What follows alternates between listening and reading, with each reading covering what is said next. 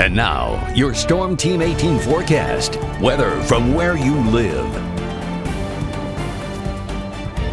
Cold evening ahead. Temperatures falling back down into the teens. Most of the area will see mostly clear skies, but it's the northeastern part of the viewing area that has the clouds and a little bit of lake effect snow, flurries, some scattered snow showers. So white plow sky over to Miami counties. There may be a few places that get a light dusting, a little powdered sugar dusting in some places.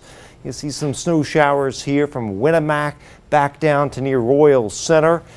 Some of these will impact with a few flakes like Headley and Monon, and also perhaps as far south as Deer Creek, and a few more little snow showers coming into Fulton County as well, and a couple of flakes as far south as Peru, Denver, and Mexico and Chile there in northern Miami County. This lake effect machine will eventually shut down as the winds turn to the southwest ahead of our next storm system that's going to pump in the warmth. So a big, albeit brief, warm up, big temperature change coming just in time for late in the weekend. But tonight, 9 above. But the good news is the winds will be decreasing, but still, given lows at 7 to 12 over the area, your wind chill is still going to run roughly 5 below 0 to 5 above 0. We're down to 10 tonight at Flora, though 12 at Rochester, 8 Rensselaer, and 8 degrees at Fowler. Tomorrow's a 27 to 31 day. Again, normal high is around 40 to the low 40s, 24 by noon and 29 at 3. So warmer,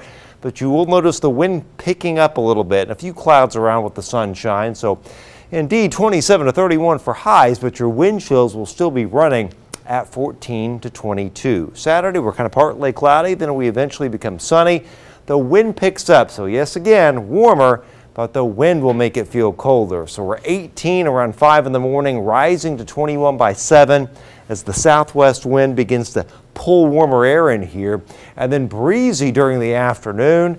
There's that 42-degree high. 37 to 44 should do it for highs area-wide, but your morning wind chills at 4 to 10, and your afternoon wind chills 28 to 35. Futurecast at 8 shows the lake effect clouds and still a few snow showers up here in our northeast counties, and even through midnight, still a few snow showers, so a little powdered sugar coating or dusting in some of these areas, generally northeast to Lafayette. Then everything pulls away. Tomorrow we got the sun out, a few clouds around here and there. And then even on Saturday, despite a partly cloudy sky initially, we become clear later on in the day, setting the stage for much warmer weather on Sunday. Strong winds though from the southwest. We cloud up and we start to get some showers in here later Sunday night.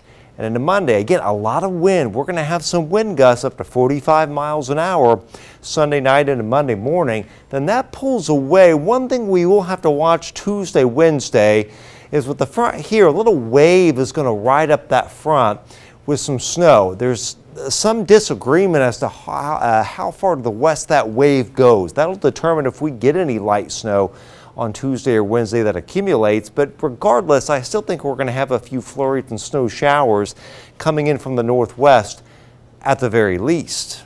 7-day forecast. Again, your normal highs 41. Look at that warmth on Sunday though. Windy, 54 p.m. showers, morning showers Monday, still windy, 51, will likely fall into the 40s during the afternoon. And again, Tuesday, Wednesday, at the very least, some scattered flurries and snow showers. If that little wave on the front tracks a little farther to the northwest, could be more of a steady snow with some accumulation. 29 Wednesday, 28 on Thursday, and then we bounce right back. Another big temperature swing with rain and some 50s a week from Sunday.